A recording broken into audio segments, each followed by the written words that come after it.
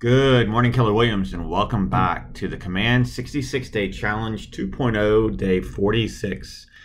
Marty Miller with Summit Property Group, coming to you from Austin, Texas on today, the last day of Mega Camp. It's kind of sad because it's been an amazing week, and it's always great to see all of my friends and colleagues and Keller Williams associates from across the nation and across the world.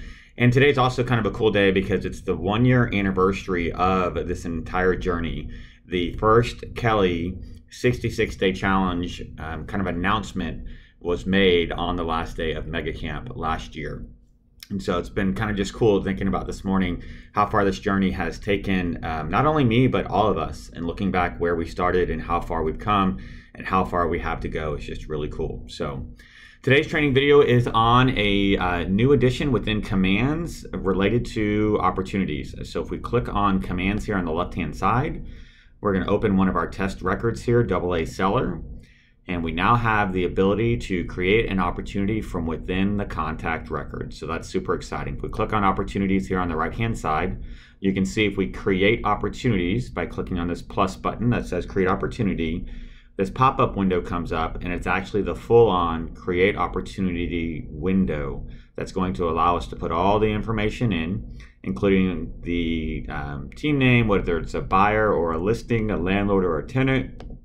Obviously, we already have the client's name because we're in their contact record, and yet if there's a co-seller, let's say AAA seller was also involved in this, you could put the co-seller's information in there. You can name your opportunity, add your tags, put in your estimated close date and list price or buy price if it's a buyer-based transaction, and then decide your commission rate and where you want this opportunity to land within the opportunity pipeline, if you will, what phase and what stage it's going to be in. And clicking on create opportunity adds that opportunity to your opportunity pipeline.